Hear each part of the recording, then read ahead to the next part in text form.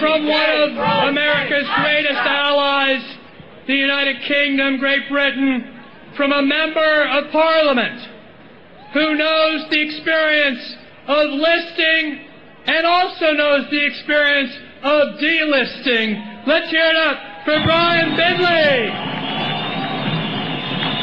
Ladies and gentlemen, time is very short and you're going to be marching through these very historic streets to make a point to the lady that spends her working time in that office. So I want to be very brief. And I now say thank you for my 5 minutes. It's a privilege to be with you. Can I also say what an honour it is to speak on the same platform as the great men you've listened to this morning and the gentleman you will listen to. Let me send my good wishes to our colleagues in Camp Ashraf. Salam, Camp Ashraf, we are with you. Let me tell you that I represent about 400 parliamentarians from what I consider to be the mother of Parliament, the British Parliament. And can I say to you that they stand with you too? You may know that I was one of the 35 parliamentarians who put his name, amongst others, to the petition to remove the PMOI from the British proscribed list. It was a battle that we succeeded. And we succeeded because the judge, the senior judge, one of the senior judges in our land, said that that prescription was perverse. It was one of the most remarkable statements made in a British court, to call a decision of government perverse.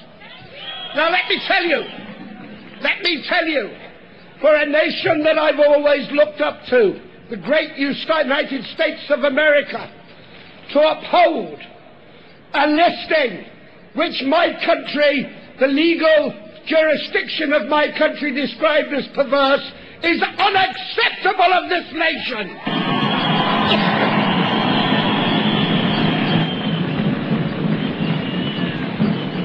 So let me say to Mrs. Clinton, and I pray to the Almighty that she listens to these words. My parents were around in 1939 when it became vital that we stood up against the Nazi attack on our society and yours. I was there when I saw the troops go to Iraq, and I did not see those troops, those military personnel, give their lives in support of a government which supports Iran. But what I say to Mrs. Clinton is send a message to that government. Send a message to al-Maliki. We, in free and democratic societies, will not put up with what you're doing. Let her, as a first step, deprescribe the MEK. Thank you. He is a decorated colonel of the United States, and he was the one on the line in Camp Ashraf.